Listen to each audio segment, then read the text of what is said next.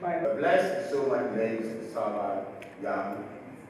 I've been working in Africa for over 25 years, and Tullow started off here.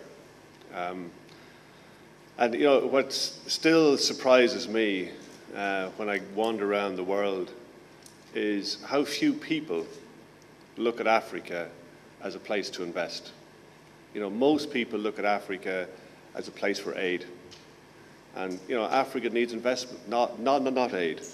You look at Ghana. Ghana has been one of the best economies in the world in the last few years. And people need to know that. They need to know that this is a continent that is ideal for investment. At the very start, when I say the enthusiasm the football club has for this project is, I hope, of a measure that you'll appreciate.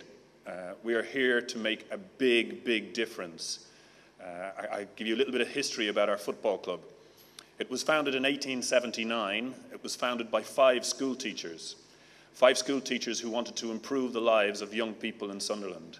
They wanted to harness football as the measure to get well-being and better life aspirations for the people of Sunderland at that time.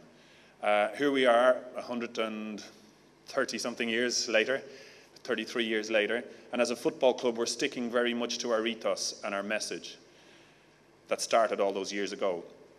We live in a very different world now, of course, and the commercialism of the Premier League can be astounding.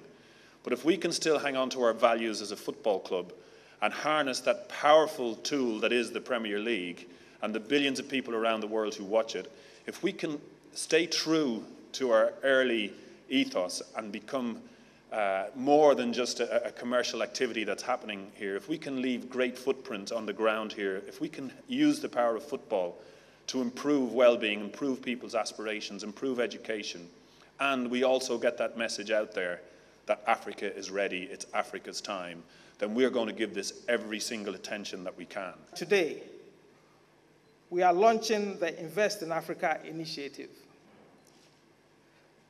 Through this innovative, exciting, and groundbreaking initiative, Tullow is encouraging other international businesses to take a much closer look at Africa and exploit the vast range of untapped opportunities that exist here.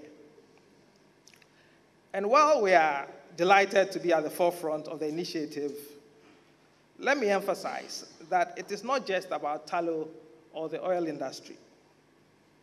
The idea is for us to stand shoulder to shoulder with a number of international companies, local businesses, investment authorities, and ministries of trade and industry to work together to build stable and investment-friendly environments that allow businesses to grow across Africa.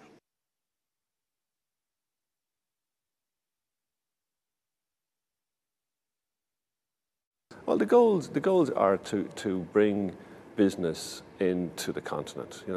This is one of the great last places for investment. There's huge opportunities here, but people need to know that. And this Invest in Africa thing, as I say, is get that message up there that Africa is open for business, but also then to help companies to meet other companies in Europe, to have business-to-business events in Europe, and bring it under that umbrella. So literally get people thinking about it. Do you have goals? Are you going to quantify it? Yeah, I think this is something that will grow, and we will help it grow because we are a major investor in Africa. And the problem with a lot of top initiatives is they start off with a big bang, loads of publicity, and then they die a death. But this is something that's going to be up there in people's faces all the time, and we'll be promoting it. Other companies will be joining us, and we'll announce those over the coming months. So it's an initiative that can build, and it's what the continent needs. We approached Tullow to explore ways of maybe assisting Tullow and indeed African businesses through the power of the Premier League, and indeed the phenomenon that the Premier League is. That we're shown in TVs to 4.7 billion people every weekend, and we were trying to find a way that would get a great message, a great ethos and a message coming out of Africa that we could be the first Premiership club that came into Africa and got the great messages that need to be brought around the world, i.e. that Africa is open for business and that Africa is booming, and that people's perceptions in the past of how Africa is performing, they need to look again, and using us as that powerful tool to show the world and give the world that message seemed a natural fit between both companies. And then if you can add on top of that what we do and how we're different as a football club, the community support that we roll out within our own region back in England, and our ability to make that an international concept, and for that to come to Africa and to assist on the ground with the various